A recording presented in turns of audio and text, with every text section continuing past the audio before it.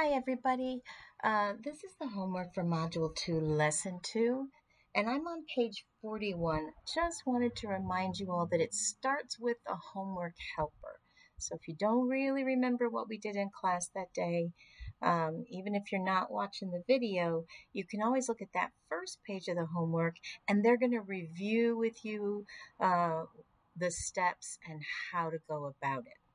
So we want to measure the eraser. We're going to measure it from the starting point to the ending point. Same thing down here, but now we are going to be using the 1 cube like we did in class today. So if you would turn from page 41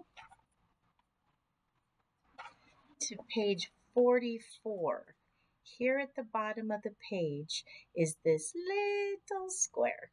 So we are going to cut out this square, and this is what we are going to use to measure today. So I'm going to pause the video while I do that.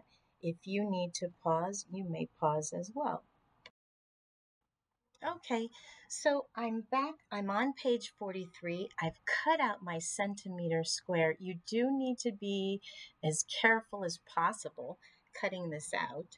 We are going to use it to measure. So just like we did in class, I want to make sure that I am measuring from this point to this point and that I'm not making the centimeter longer than a centimeter. So I am going to put it right on top of that first line and make my little mark right at the edge.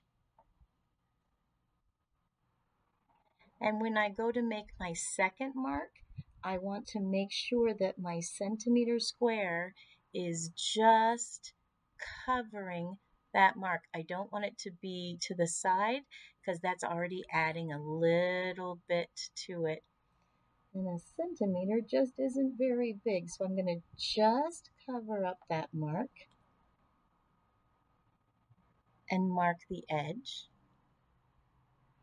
And I'm going to continue doing that. So I'm going to cover that mark with my centimeter and mark the next side.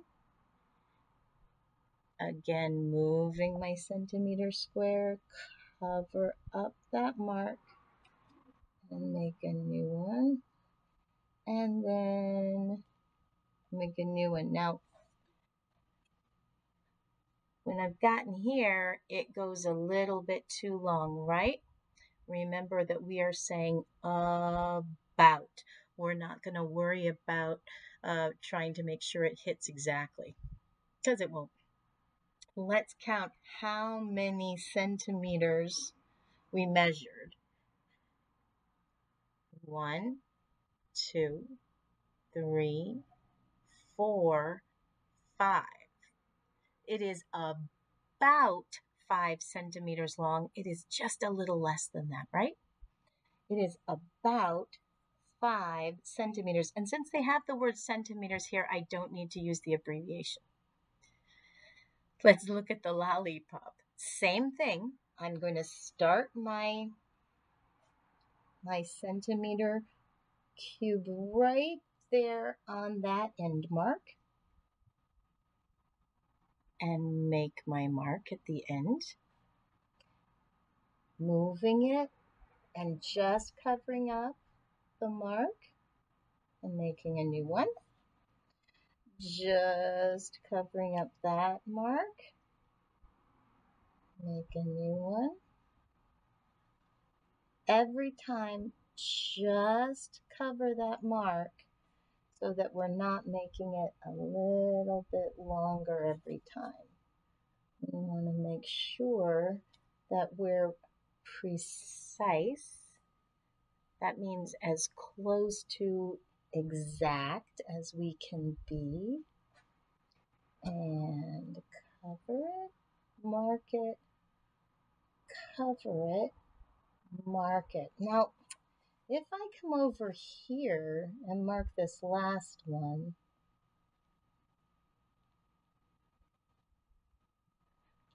that seems a little, well, it's almost right in the middle, isn't it? So 1, 2, 3, 4, 5, 6, 7, and a bit.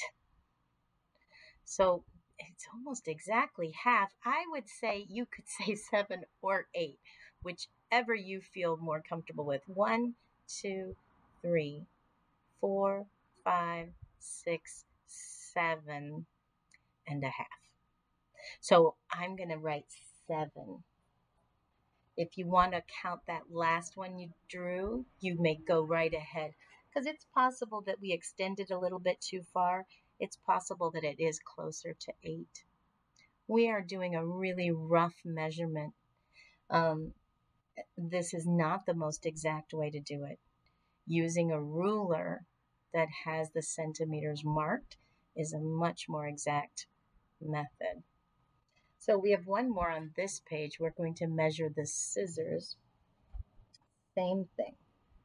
Cover up and we mark it. We cover that mark. We cover that mark. And again, we just keep covering up the last mark. It's a very small thing to hold on to, so you might have a little trouble keeping it in place, but you got to hold it in place or you can't mark the next part. So, and the last one. Okay. Now to me, this one is closer over here to this one. So I'm going to count this centimeter as well as I'm counting the measurement of my scissors. Here, it seemed to be right in the middle. So it's not any closer to 7 than it is to 8.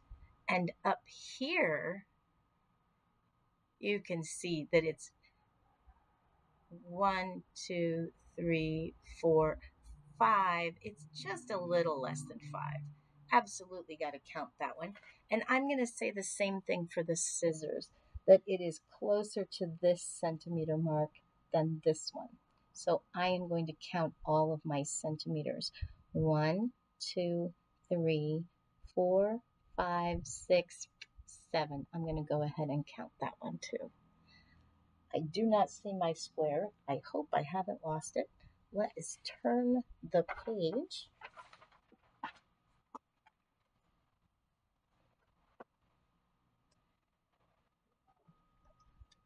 So here we have someone who has done the measuring with their centimeter cube like we did.